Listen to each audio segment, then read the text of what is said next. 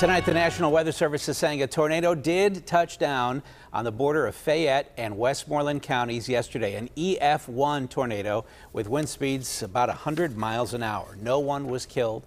There is a lot of damage, though. Thanks for joining us at 5. I'm Ken Rice. And I'm Megan Schiller. Ross Guidotti joins us live. He has been out there all day long as people try to clean up. Ross? Yeah, lucky. That is the word you're hearing a lot of people talk about around these parts. Because like a lot of tornadoes, it seemed to want to choose what building it wanted to destroy, but it managed to spare lives and a lot of other property. It was just after noon when the National Weather Service cleared up any speculation as to just what slammed into Saltlick Township, Fayette County. We've been to certain portions of Fayette County, and we've just been looking at damage, mostly tree. This is first structural damage that's mostly significant. What we've been looking at for ratings is certain types of structures they are and how well bolted they are to the foundation. And right now we're saying this is like an EF-1 tornado, about around 100-mile-per-hour winds. Some of which wreaked havoc on Carrie Brown's property. A corner of the roof took off, and I saw the barn roof just peel off. Up the street, this barn suffered significant damage when a piece of farm apparatus apparently was picked up and slammed into it.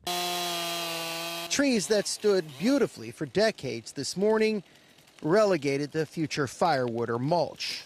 Buildings being destroyed are certainly heavily damaged by winds, nothing unusual. But when you head out in the farm country and something like this hits, you see these kinds of things. This is a farm wagon. It weighs thousands and thousands of pounds. It was picked up and blown to this location not far away. Like this old fireplace, my grandpap and uncle had built that probably 70, 75 years ago. So destroyed.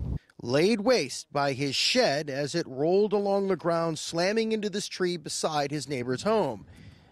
And as for cleaning up, it's going to be a while, I think.